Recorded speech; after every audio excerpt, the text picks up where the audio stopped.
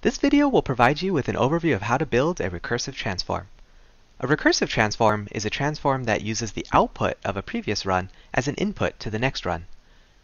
This pattern is often used to incrementally aggregate data.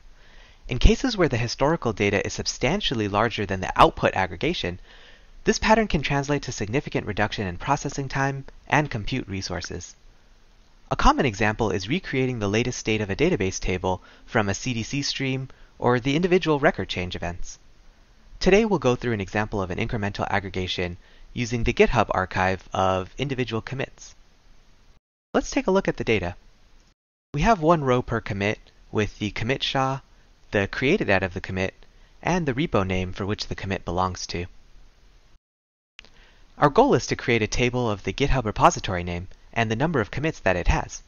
We'll do this recursively so that as new data comes in, we can combine the previous counts with the new commits, allowing us to keep our aggregate counts accurate without having to reprocess all the historical commits. To get started, let's create a new transform. We'll name this commit count by repo, and we'll choose PySpark for the type of transform.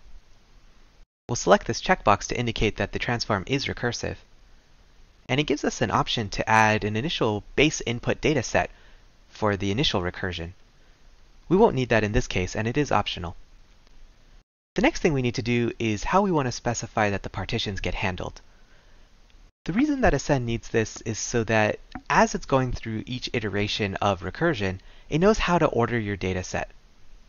We'll choose the commit created at in this case, and we'll pick a granularity of a day. This means as new data is coming in, it'll aggregate it into individual daily partitions that go through a recursive loop. The interface is the same as all a normal Ascend transforms look like. However, in this list of data frames, we get one extra data frame, which is the prior value.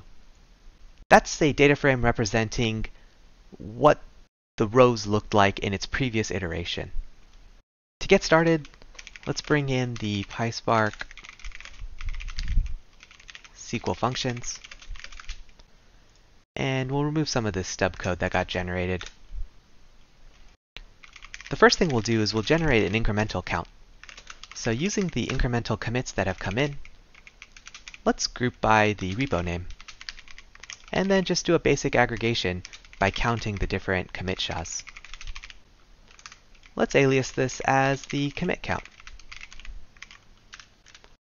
We're ready to handle our base case of recursion now, that if the prior value isn't there yet, we've got our output data ready to go, which is just the incremental counts. Otherwise, we can take our incremental counts and we can union it with the prior value. Now it's possible that we have two different rows for the same repo. So let's do a group by here.